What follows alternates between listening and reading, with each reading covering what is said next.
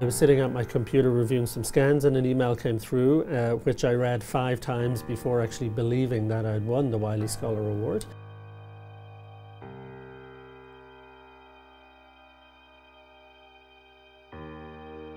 Literally just then I got paged to one of our sister hospitals, Toronto Western Hospital, to go see an elderly man who had presented there and been diagnosed with a ruptured aneurysm.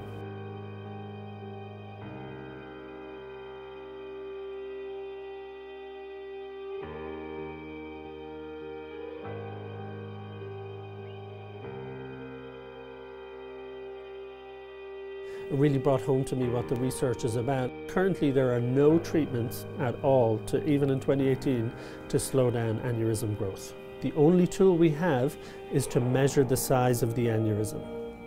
So the purpose of this research is to understand what causes aneurysms to grow.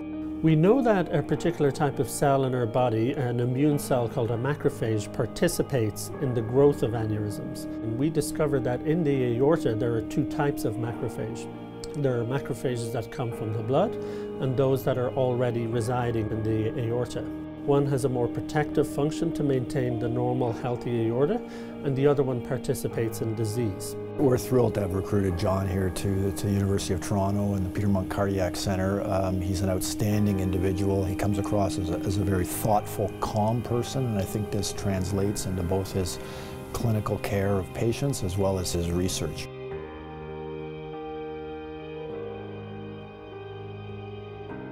For me, at the beginning of my career as a surgeon-scientist, it provides that valuable funding that helps me get my initial research done, so then I can apply for more sustainable grant funding and create an independent research program. These individuals have become leaders in vascular disease investigation and therapy.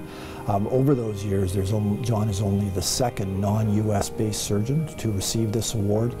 Coincidentally, the only other was Dr. Barry Rubin, who's our colleague and the medical director of the Peter Munk Cardiac Centre. Receiving that level of recognition from an international body was hugely impactful on my career. It gave me the sense that I really was playing at an international level in terms of competing for research. And the funding was crucial because it's very hard to get funding at the initial stages of your career, and it set the stage for a career in research for me. Our goal is that by understanding the biology of aneurysm growth, we will then be able to predict whose aneurysm might grow and those that are most at risk of rupture. By understanding this, we can discover potential therapeutic targets.